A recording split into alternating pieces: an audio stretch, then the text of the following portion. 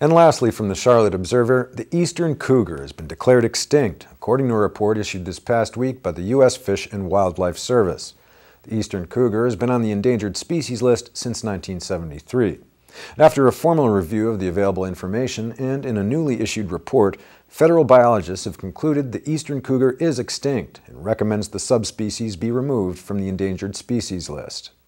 The service's Northeast Region Chief of Endangered Species, Martin Miller, said in a press release, quote, "We recognize that many people have seen cougars in the wild within the historical range of the eastern cougar.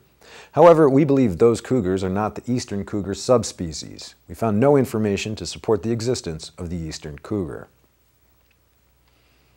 The eastern cougar was a large, unspotted, long-tailed cat that fed primarily on deer and small mammals. During the review, the service received 573 responses to a request for scientific information about the possible existence of the eastern cougar subspecies, conducted an extensive review of U.S. and Canadian scientific literature, and requested information from the 21 states within the historical range of the subspecies.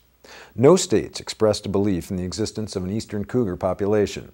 According to Dr. Mark McCullough, the service's lead scientist for the eastern cougar, the subspecies of eastern cougar has likely been extinct since the 1930s.